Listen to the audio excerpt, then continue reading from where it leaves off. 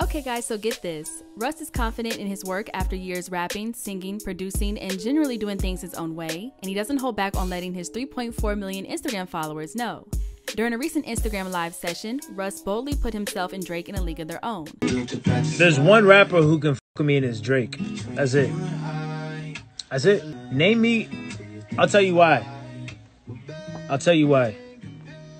No rapper can give you Losing Control, MVP, and also Best on Earth, except Drake. And then the difference is I make I produce this shit. So that's a whole new level. Just so his comments didn't get misconstrued, Russ later clarified what he originally said on a post from DJ Academics. Never said nothing about best, he said.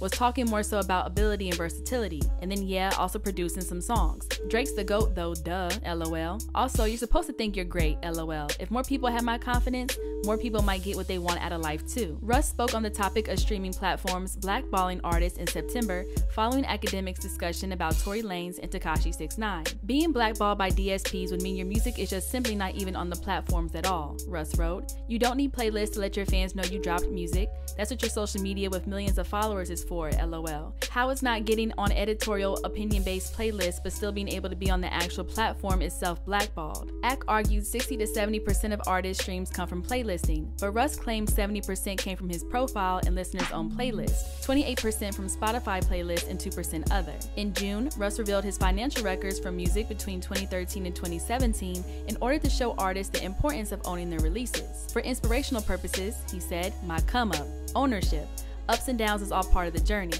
stick with it.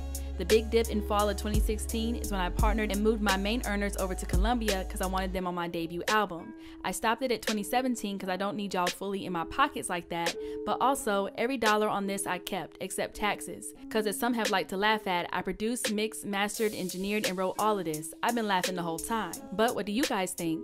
Let us know your thoughts in the comments section below. Make sure to hit that subscribe button and notification bell to stay up to date on all of our new videos. And as always, make sure to keep it all the way locked to hiphopdx.com.